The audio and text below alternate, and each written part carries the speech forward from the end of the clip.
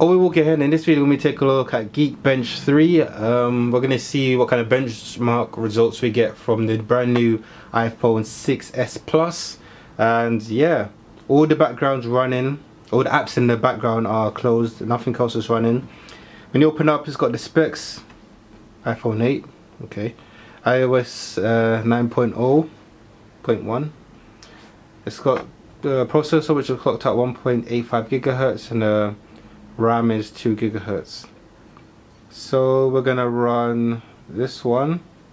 We're just gonna let this run and see what kind of results we get at the end. So yeah. Alright, the test is over. It was pretty quick, and you can see the single core score is 2,521 and the multi-core score is 4,403, which is pretty good. Shows you all the information about your phone and the results. Go single core. You can see how your device compares to other ones as well. Hopefully you could see that on camera.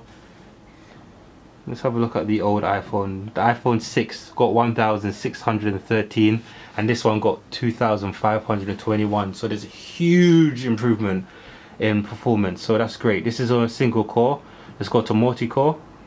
iPhone 6 Plus 2,888 and this one is 4,403, which is crazy. Only one that gets higher is the iPad 2, which is 4,529. It's just a little bit higher. But that's crazy. You could just see the increase on performance from the previous generation. It's crazy. And yeah, that is about it for the results. I'm also going to be doing a comparison against this phone, the S6, and see what kind of results we get. So if you want to see that, give the video a thumbs up and subscribe to my channel to check that one out.